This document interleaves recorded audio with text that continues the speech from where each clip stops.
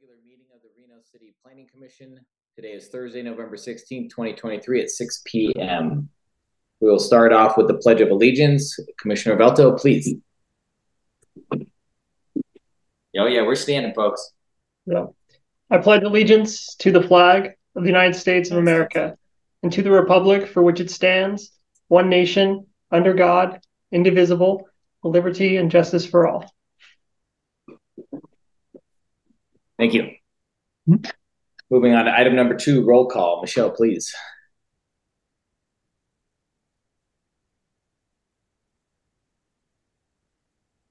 Harris Armstrong. Here. Manny Becerra. Here. Arthur Munoz.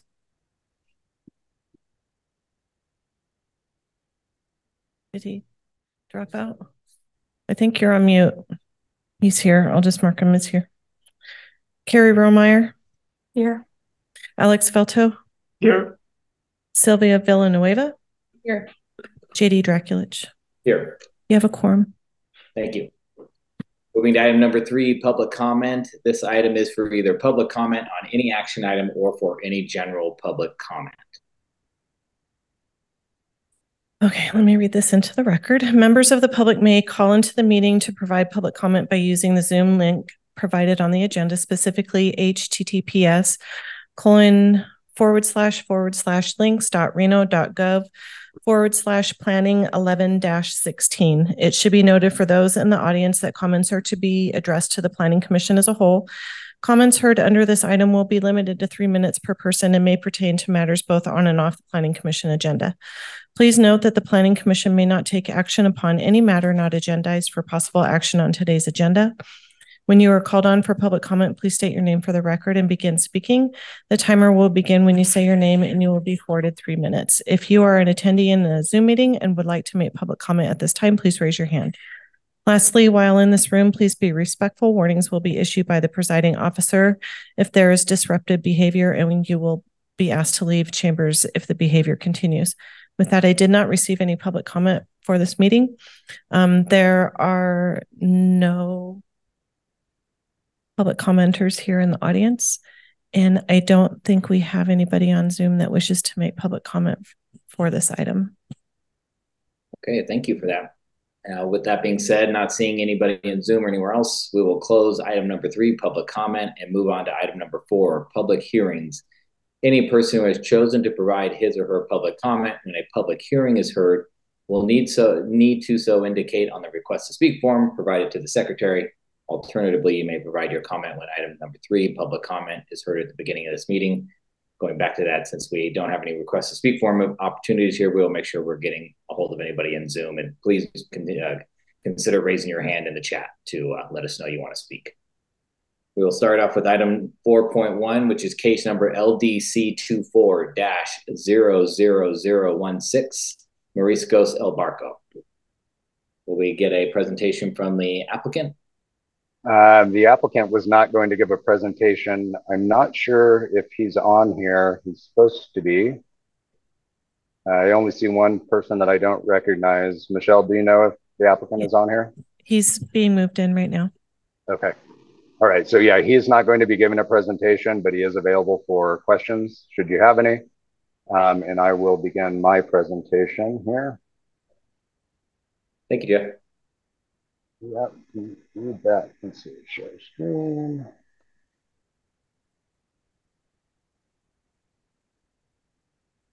Can you all see that? Yes. Yes. Okay. All right. So, as you indicated, Jeff Foster, Associate Planner for the record, bringing you tonight LDC 2410, which is Mariscos El Barco. The project, I have to minimize. Okay.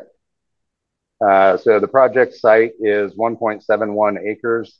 It's the Plum Lane Plaza neighborhood shopping center on the northwest corner of Plum and Rondell, near the Reno Public Market and the Reno Experience District that you can see. Recording in progress. That you can see to the left. And the request is for a conditional use permit to allow a bar, lounge, or tavern in the general commercial zoning district. Zooming in here, the building that is in question is indicated by the red arrow on the corner there. And as far as the uses surrounding the site, we have a mixture of single family and multifamily to the north. We have a single family use to the east, across Rondell. To the south across Plum, we have commercial. And to the west, we have the parking lot and the rest of the commercial in that existing neighborhood shopping center. The zoning is general commercial, as I indicated earlier. And the master plan use is suburban mixed use. Here are a handful of policies that the project lines up with. And I did want to spend a little bit of time going through each of these. As far as existing businesses, Morisco's has another location in Sparks. Underutilized properties, that restaurant building, it's an existing restaurant building, and it's currently vacant. As far as a mix of uses, the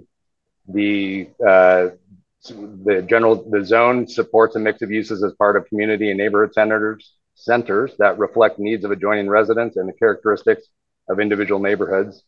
And as far as the last overall mix, a broad mix of higher intensity uses will be supported in urban corridors, including but not limited to residential, retail, commercial, and other employment and service oriented uses. So for the components of the project, it's an existing 3,902 square foot building, previously operated as El Pescador. The applicant has, the building has a small bar with 7 seats. The operations are 10 a.m. to 10 p.m., 7 days per week. And the applicant will also have a cabaret live entertainment use, which is indoor live music, i.e. A roving piano or guitar player. I don't know, not a roving piano player, a roving guitar player. That'd be pretty impressive to have a roving piano player. But they'll go around to the various tables. I'm sure you've all been to Mexican restaurants like that. That's the extent of the indoor live music. And this is a proposed family style restaurant with alcohol, and the bar requires a CUP. And the reason that this application is before us is because the customers can order directly from the bar. So by definition, that is a bar, and a bar in the GC zone requires a conditional use permit. As far as compatibility with surrounding uses, the surrounding commercial uses are typical of shopping centers. There are other restaurants with alcohol service and a convenience store with accessory packaged alcohol in that center. There are no other bar uses in the center, and the proposed use is entirely within the building. Operational impacts, and here's the bar, as you can see. Again, standard operating hours, 10 a.m. to 10 p.m., indoor live music, but the doors and windows will remain closed at all times, and that's per condition number 5. Again, being a family restaurant, there won't be any, nightclub types of effects from smoke or odor, dust, vibration, illumination. So there are not expected to be impacts to surrounding land uses. And specifically, RPD and code enforcement both reviewed the application and have no concerns. I should also note that there were no NAB or public comments received. Here are the conditional use permit recommended findings. Staff can make all of the recommended findings. And here's the recommended motion, and I'm available for questions. Thank you, Jeff. Appreciate that.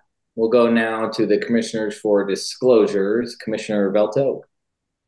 Commissioner Velto, no disclosure. Familiar with the site, no other disclosures.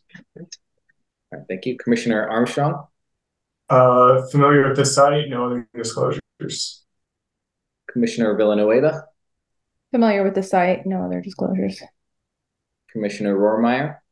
Same disclosures.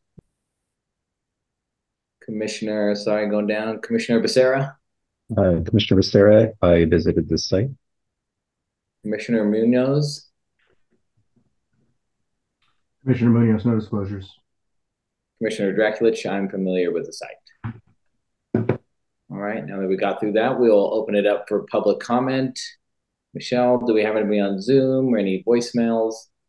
No voicemails, no correspondence, and no one on Zoom to make public comment. And there's nobody here in chambers to make public comment either. Okay, thank you for telling me that. Great.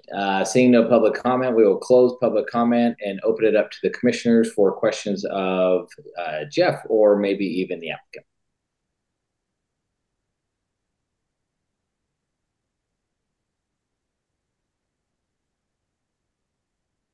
Commissioner Becerra, please. Yeah, thank you, Chair. Just a quick question, maybe for the applicant, Mr. Chaires, and maybe Jeff can jump in too. It's really more of a clarifying question. Jeff, your hours of operation indicate, I believe, 10 to 10. Mr. Chaires, I think your application mentions 11 to 9. I don't necessarily think that's a deal breaker, but just clarifying question. What are the hours that you anticipate being open or running this restaurant? It's going to be 10 to 10. From it will be 10 to 10. Yeah. Oh, okay. Great. Thank you so much. Thank you. And I think that was, I did. Oh, the other question was just the mitigation for the sound or for the music, I suppose, was that the windows and doors would be closed all the time. You're freezing, so you're cutting out. Oh, okay. I'm sorry.